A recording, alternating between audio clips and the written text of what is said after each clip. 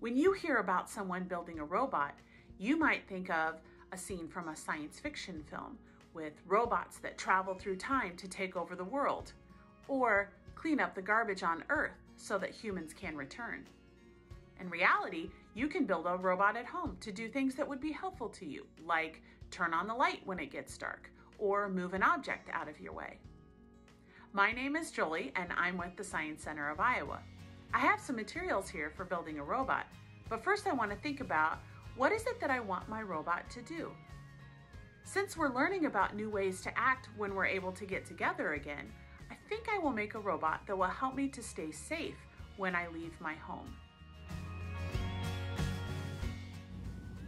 I am going to be using robotics components from my friends at BirdBrain Technologies, including a microbit and a hummingbird Arduino.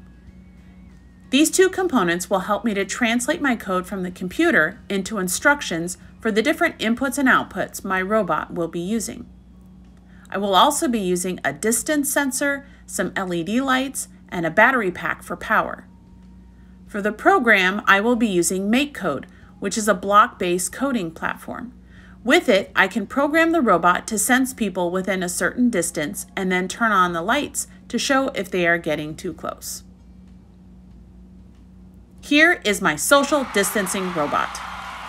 I used a toilet paper tube and some pipe cleaners, along with the robotics components I put together earlier. When I am a safe distance away, the light of the robot is green.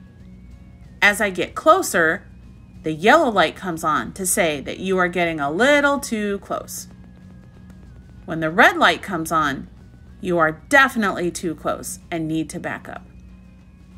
Creating robots is about using technology and code to accomplish something that you want to happen. The Science Center of Iowa has these and other robotics materials in our Innovation Lab. My friends at BirdBrain Technology have set up some robots in their studio that you can control through code. To learn more, click on the link below. If you are interested in learning more, be sure to check out more videos and posts available on the Science Center of Iowa's website, Facebook, and Twitter pages, helping you go beyond with SCI.